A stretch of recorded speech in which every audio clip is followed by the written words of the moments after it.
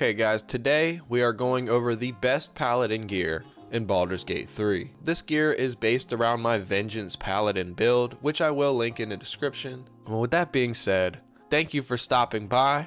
Welcome to Purge Evil. So right off the bat, with the Paladin, we start with a Warhammer. And what some people might not realize with the Warhammer is that it's actually versatile, which means as soon as you start the game, you should unequip your shield, so now your Warhammer is a two-hander, and boom, you're already doing that much more damage. We also have these javelins, right? There's no picture here, but the javelins are actually pretty decent for the Paladin, and I'm gonna recommend using javelins or thrown spears like this rather than using bows. But there is gonna be one bow that I recommend, and we're gonna go over that real quick before we move on, and it's gonna be called the Spell Thief. This is the only bow in the entire game that I'm gonna recommend for the Paladin, specifically because the Paladin is notoriously spell starved, and when you land a critical hit with this bow, you regain a level 1 spell slot once per short rest. So this is actually really good for a Paladin. Basically, you would use this bow, get the level 1 spell slot from it, and then you would go back to throwing your javelins and stuff like that, you know what I mean? Now moving on, before you even leave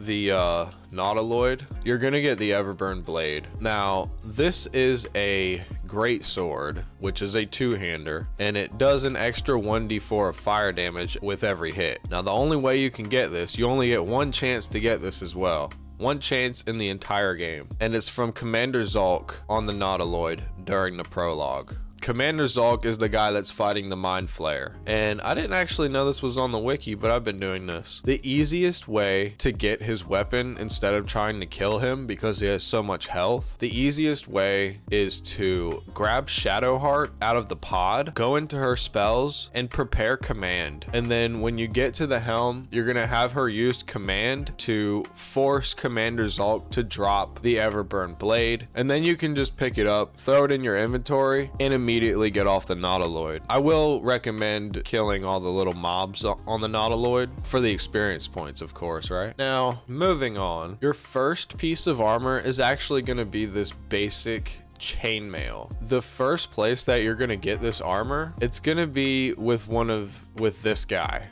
I know you guys know who this is. With this guy and his two disciples, his two pupils, one of them has this armor on them, so you'll get this very shortly when you start the game. And next up, we of course have the chainmail +1. Now this is just a little bit of an upgrade from the regular chainmail, but it's definitely worth it. Once you get to level 4, you can buy this from Dammon, or you can buy it from the Underdark. Now our first real armor of the game is gonna come at the end of the Underdark when you get to the Grimforge, and you're actually gonna make this adamantine splint armor. Now you can actually make 2 of these because there's 2 mithril ores down there, and the splint molds don't break or anything, so you could actually make 2 sets of this armor. But I really recommend making a set of this heavy armor and making a set of the medium armor. But anyways, this armor is actually 18 AC as opposed to the 17 chainmail +1 or just the 16 chainmail. But we get 18 AC. All incoming damage is reduced by 2. When a melee attack hits you, the attacker is sent reeling.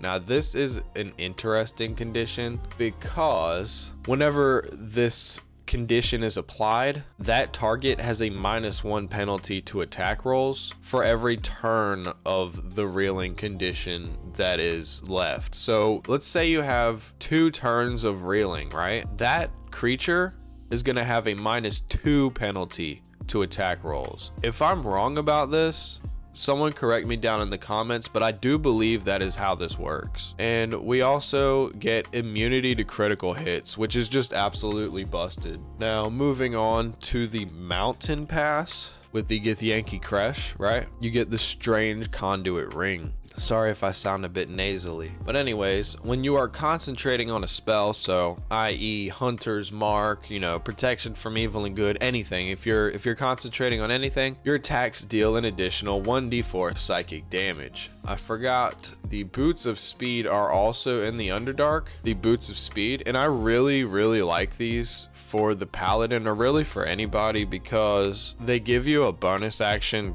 dash, so you don't need to be a thief or be a rogue, which essentially doubles your movement speed, right? So you get these from the, I believe she's a gnome in the Myconid colony, and there's a couple different ways you can go about that, so I will leave that up to you. Now, moving on, we have the Gloves of Heroism. Whenever you use a Channel Oath spell, you gain Heroism, which Heroism, if you don't know, you receive 5 temporary hit points every turn, and you cannot be frightened. Very good Paladin spell. And you'll get these where the fake Paladins are in the Risen Road by Karlach. Now, moving on to yet another Paladin specific piece of armor, we have the Helmet of Smiting. Now, when you apply a condition with one of your smite spells, you gain temporary hit points equal to your charisma modifier, which is pretty nice to have. And you also get a +1 bonus to Constitution saving throws, making concentration easier to maintain. Now, this chest is simply found as soon as you enter the Underdark at the Selûnite outpost from under the Goblin camp. Next up, we have the Holy Lance Helm. I think this is probably better for a light domain cleric, but if you don't have that in your party, this is a great alternative, because creatures who miss their attacks on the Paladin, which is going to be often because he has such high AC, right? They have to make a dexterity saving throw, or else they take 1d4 radiant damage. You also, just like the last helmet, you get a +1 bonus to Constitution saving throws. You'll get this one from the Rosemorn Monastery near the Eagles. Now, this one you'll probably run into before you get to the Mountain Pass if you're like me and do the Underdark first. You'll get this one from Grimforge as well. Actually, you'll get this from the boss in Grimforge, right? And this one gives you a free Hunter's Mark, so you don't need to use a spell slot for it. You get resistance to fire damage, which is half fire damage, and this one also makes you immune to criticals. Be aware of what pieces of armor give you critical hit immunity, because you don't want to have multiple pieces of armor on the same character that give him immunity to critical hits, when one of those pieces of armor could be put on another party member and making them immune to critical hits as well. You know what I mean? So with that being said, we will move on. Yet another Githyanki piece of armor. We're actually going to recommend this for the Paladin because it grants us more temporary hit points when we're concentrating. Definitely very useful for the Paladin because it might not seem like it, but we will be concentrating on spells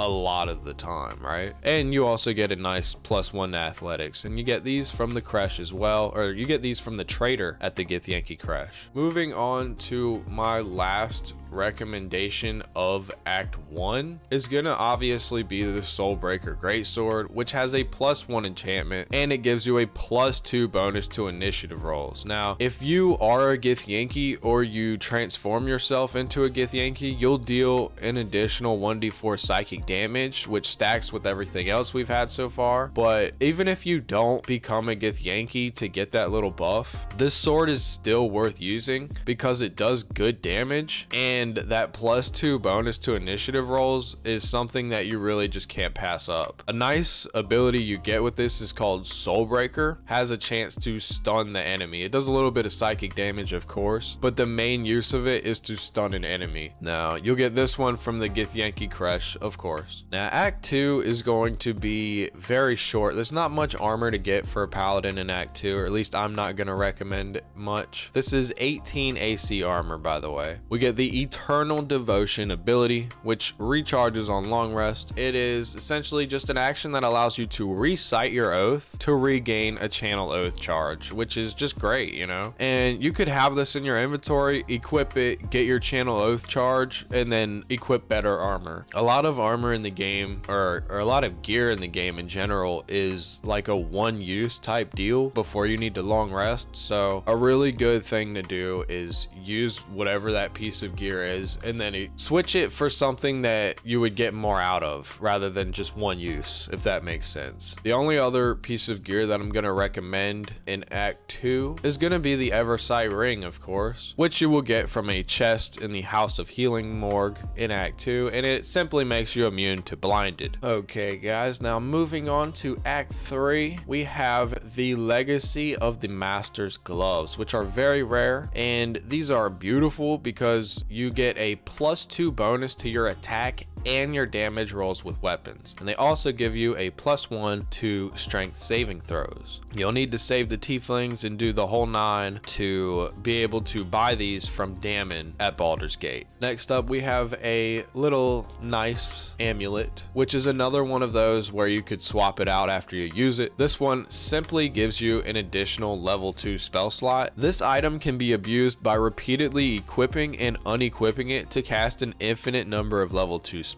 So if you're like me and don't like to use exploits, just don't unequip this and keep equipping it, but let it be known that you can abuse this, and you'll get this from the bank. Next up, we finally have my third recommendation for a weapon for the Paladin, and it's of course going to be Corpse Grinder. Actually, in my first playthrough, I used this until the absolute end of the game. This is a +2 enchantment weapon. It does bludgeoning damage, which we all love bludgeoning damage. You also get extra damage of 1d4 thunder, and you also get Grand Slam. So like Soulbreaker, we get a special attack, which is somewhat of an AoE, and it slams the Corpse Grinder down into the ground, dealing an additional 4 thunder damage and pushing everyone away from you. So just a neat little ability. And you will get this one from the beach where the boat is that came from the Shadow Curse lands. You'll get this from killing this dude Kairos down there. Now last but not least,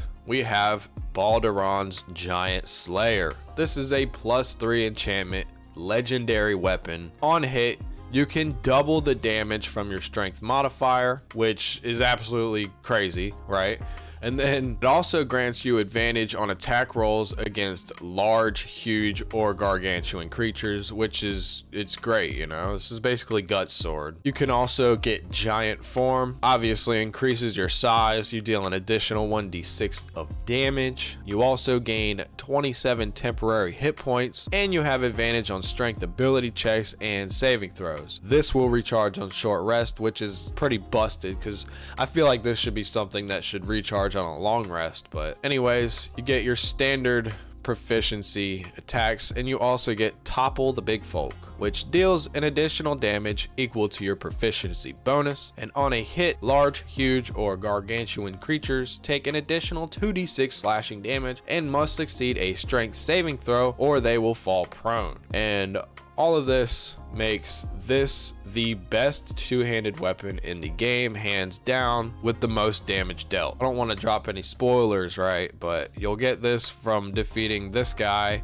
at this place. If you found this video helpful, please subscribe and let me know what you want to see next in the comments. Thank you for stopping by, and until next time, purge evil. Yeah, crown in my palm, but I ain't put it on. Yeah, crown in my palm, but I ain't put it on. Yeah, crown in my palm, but I ain't put it on. Yeah, crown in my palm, but I ain't put it on. Yeah.